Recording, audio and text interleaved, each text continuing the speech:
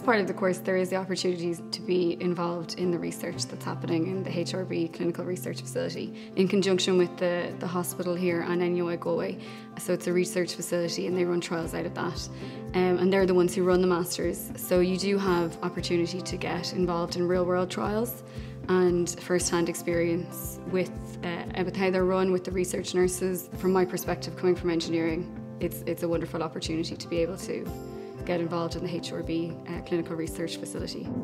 I'm doing my PhD at Solar Seawater Desalination System.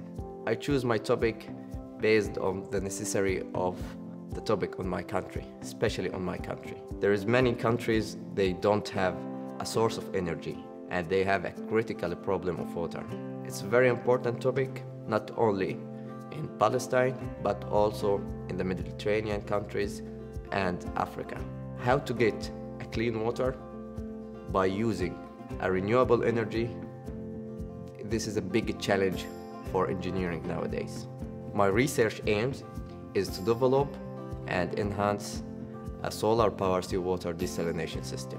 Removing the salt from the sea using the radiation from the sun could be the potential solution for both the problems.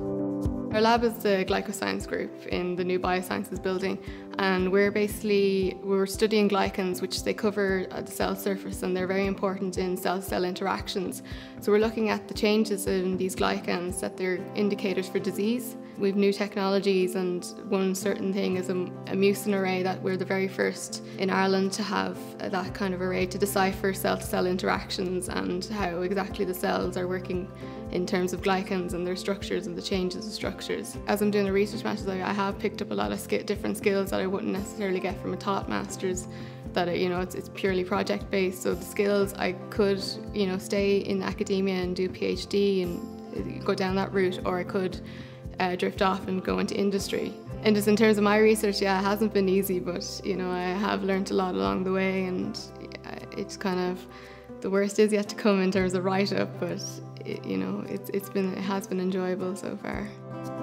Well, one of the things that attracted me about the course was the reputation that the National Centre for Biomedical Engineering Science had, and if the researchers and the lecturers there have all had industry experience, and they collaborate through research partnerships with industry. The lecturers brought that into the course, so there was lots of practical elements in the course that helped, and it was easy to see where the learning and the coursework could easily be applied to what we were doing at work.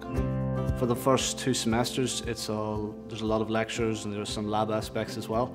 And then you have your summer project, which you're going to be in the lab with one of the researchers here at Remedy.